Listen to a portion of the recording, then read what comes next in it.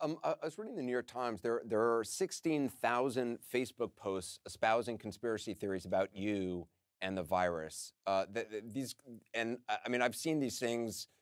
They're liked or commented on 900,000 times on YouTube. The top 10 videos that spread lies about you had almost 5 million views. It's also pointed out that according to Signal Labs, which is a media analysis company that tracks this, misinformation about you is the most widespread of all coronavirus falsehoods. So there's a conspiracy theory that one of our viewers asked about. I just want to play that sound. What would you say to the fringe portions of the public, like conspiracy theorists, that seem to think that you're somehow responsible for the outbreak? There's also a conspiracy theory that you're pushing vaccines because you're going to inject people with a tracking device when they get the vaccine. It's all part of a so-called globalist plot to control the world. QAnon folks are, which is actually a group that's been targeting me as well lately. They're claiming falsely that I'm somehow connected with Jeffrey Epstein and global cabalists of sex traffickers. It's insane. What do you say to people who believe this stuff? Because I mean, I'm sure you are inundated by people direct messaging me just insane stuff. Yeah, the combination of having social media, spreading things that are very titillating, to have this pandemic where people are uncertain and they prefer to have a simple explanation. It's meant that these things are really millions of messages a day, and people like myself and Dr. Fauci become the target. Often, the clever thing they do, our foundation has given more money to buy vaccines to save lives than any group.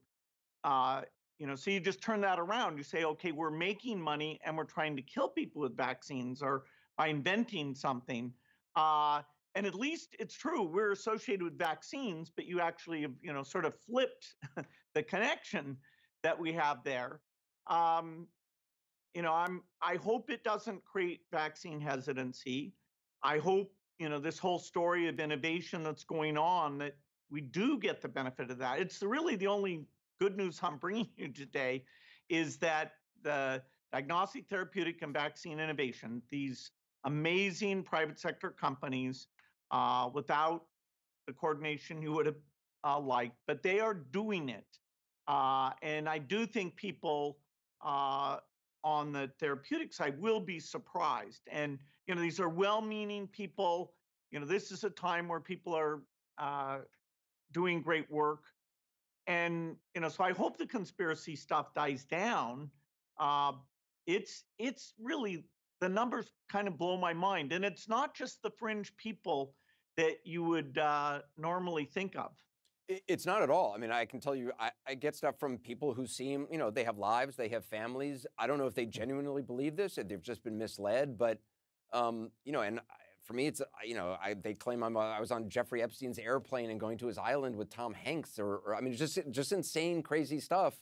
Do you think?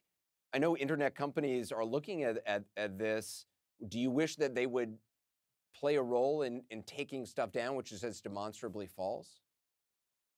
Because I mean, it does have real world, it does have real world impact on vaccines, or a nut showing up to a pizza parlor in Washington D.C. with a gun.